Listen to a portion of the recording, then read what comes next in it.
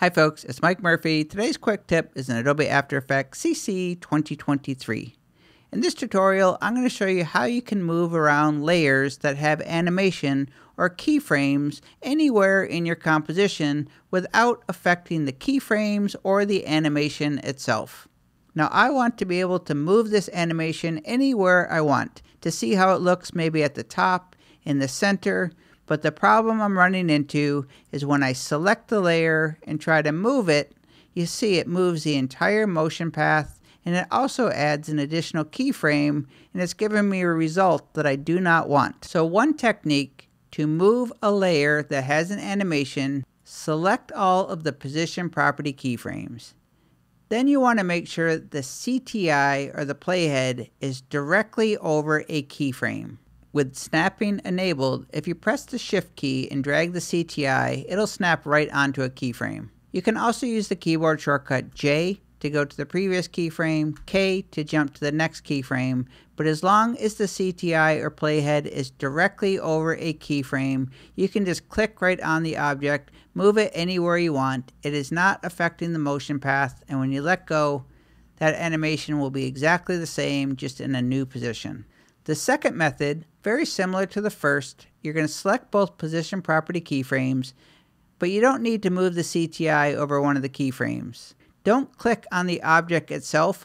The trick here is to click on one of the end vertices. It doesn't matter which one. I can click on the left side, I can click on the right side. Notice it's not moving the motion path, it's not adding a keyframe. I can move this anywhere I want, and when I let go, the animation is exactly the same.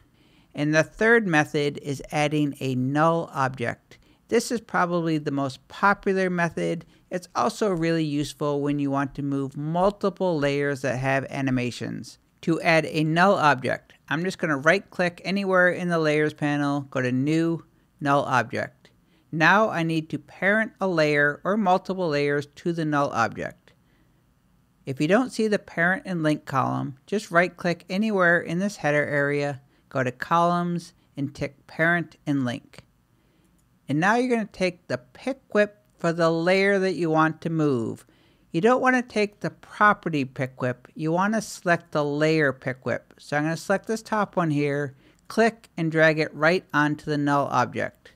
Now I can just select that null object layer, I can click and drag it anywhere I want. Or I can tap on P for the position property of the null, but wherever I move this null object, I'm moving that layer along with the animation. It's not adding any additional keyframes, it's not changing the animation. Once the null object has done its job and moved your animation to a new position, you can just delete the null object and it's not going to affect the animation.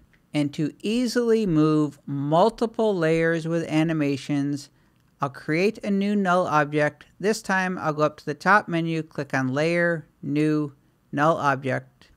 I'm going to select all of the layers that I want to move. I'll go to the parent and link. I can just select the pick whip of any one of the selected layers and drag it onto the null object. I'll move the CTI to the beginning so I know where the animation starts. I'll select the null object and I can move it anywhere I want. Wherever I let go, that is where that animation is going to start. But I'll just go right to the edge, let go, tap the spacebar, perfect. And that is how you can move an animation anywhere you want in your composition without affecting the animation. My name is Mike Murphy. Cheers.